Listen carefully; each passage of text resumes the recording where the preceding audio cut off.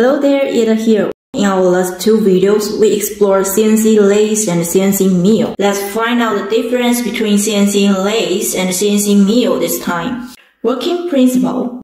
Both are substrate manufacturing process, but they differ in how they work. CNC lathe is milling for rotating objects. The part spins on the lathe, and the cutting tool moves around the radian and external direction to cut. CNC lathing is typically used for rotational symmetrical parts such as cylindrical, conical parts.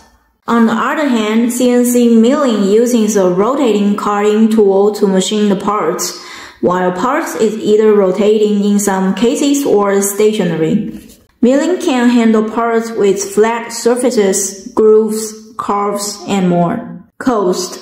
The cost can vary greatly due to different factors for each technology. CNC lathe is a budget-friendly option. Compared to mill machines, lathes usually don't have complex setups.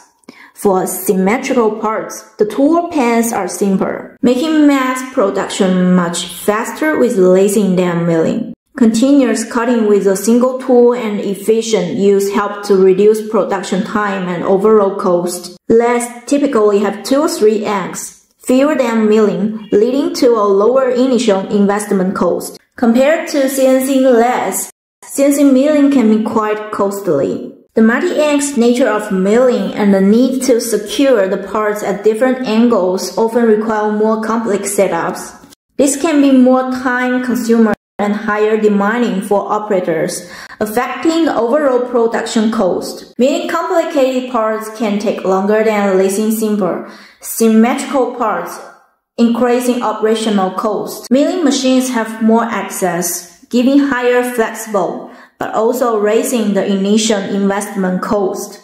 Material compatibility. CNC lathe works with a variety of materials, but a single-point cutting method might limit use with certain materials. Materials like soft aluminum and brass can cause tools clog or wear faster than in milling. With its multi-angle capability and diverse cutting tools, CNC milling is more flexible in terms of material capability. It can handle challenging materials like titanium or harder steel, ensuring accuracy and minimizing the tool well. Surface finishing. For CNC lathe, the continuous tool cutting on the rotating parts results in a smoother surface. This is because the tool is in constant contact with the materials, creating a more uniform texture. Therefore, achieving a smooth surface doesn't require any additional process.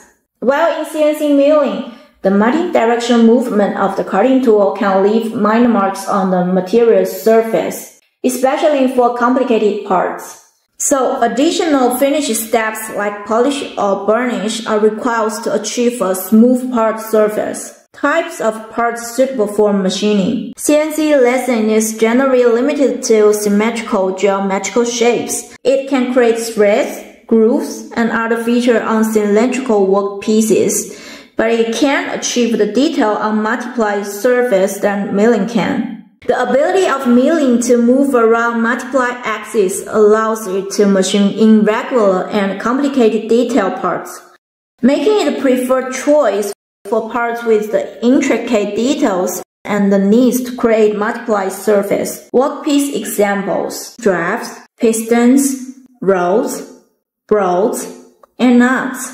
impellers, gears, engine blocks, medical implants. When to use CNC lathe or milling. We have compared them based on working principle and cost. Here is a comparison table to help you visually understand the main differences. In general, CNC lathe is suitable for parts with symmetrical features, which CNC mill is suitable for parts of all shapes. If you are unsure how to choose the right one, Zintilon's professional can help you choose the best CNC machining service for your project. Additional, CNC milling and lathing can be combined for optimal machining results. No matter whether your project involves lathing or milling, our experienced engineers team can meet your needs to a high standard. Feel free to upload your drawings and discuss the specifics with ourselves.